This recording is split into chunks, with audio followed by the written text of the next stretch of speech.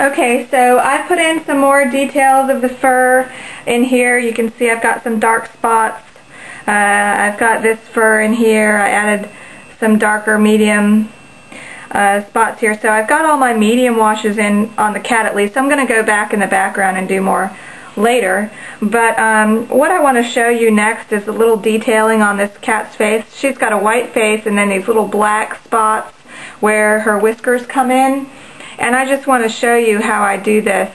And it's all about how wet the paper is, how wet your brush is, how much paint you use. It's all about controlling your brush water consistency and the moisture on your paper.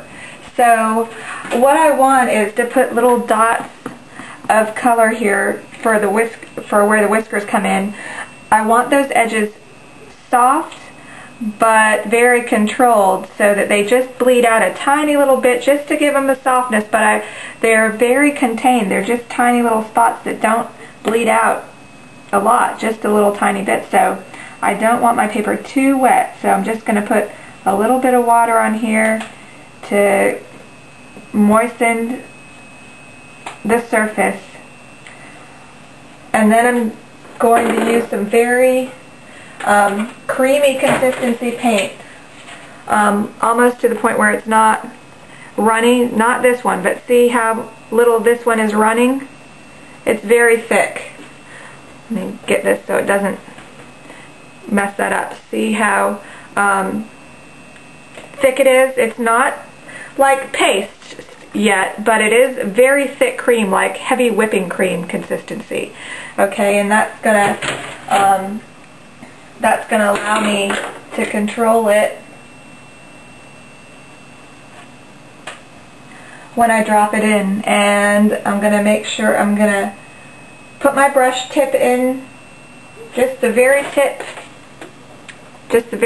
and then I'm gonna blot. Then I'm gonna blot my paintbrush. I don't want it too wet. You can see how precise I'm being with my paintbrush, and that's working out nicely. Gonna get a little bit more sienna.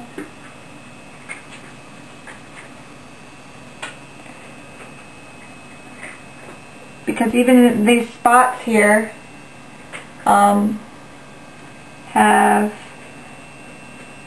a combination of sienna and also black in them. So I'm going to put down like a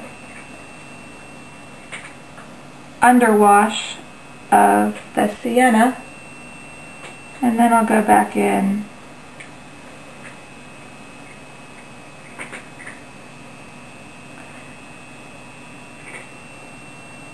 and I'll put in some black on top of this. And I might have to let this dry and then go back and re-moisten slightly.